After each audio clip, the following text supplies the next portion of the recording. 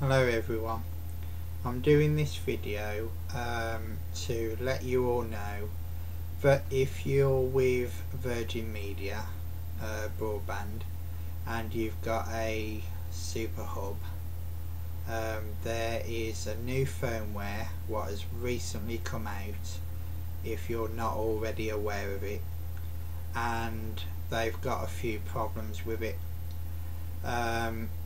Over the weekend I've been formatting my machine, reinstalling the operating system back and all the applications. Then over the weekend, when I was downloading some of the applications, they were failing every time.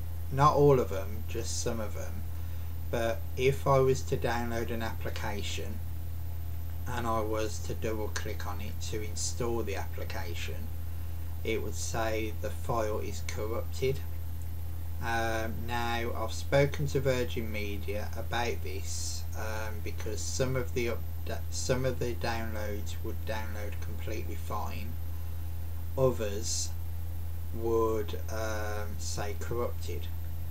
And when I spoke to Virgin Media, they basically turned around and said yes, it's an issue with their firmware.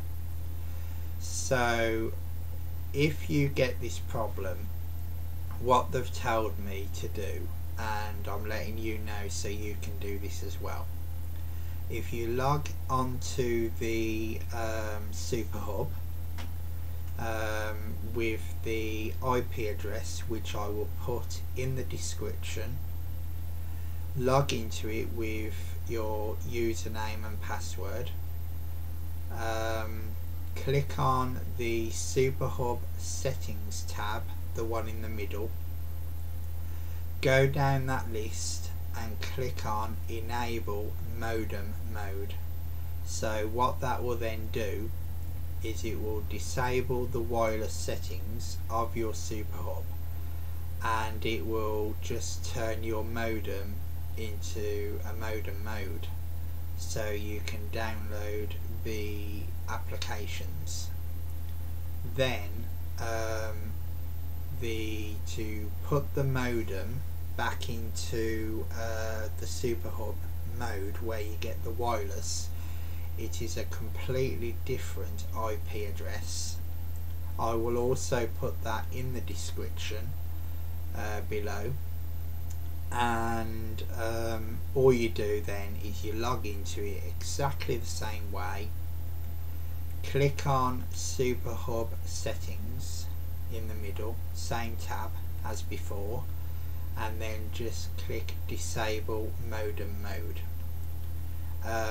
When you do turn it into modem mode, you have to switch your Ethernet cables round if you've got them in a different order, because your PC has to be in port 1, which is nearest the cable where what comes into your modem from outside. So you have to switch it to that, otherwise you won't get internet access.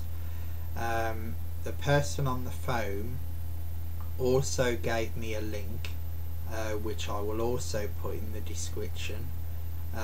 It's on the Virgin Media community, so any updates from the Virgin Media support team will be posted in that community.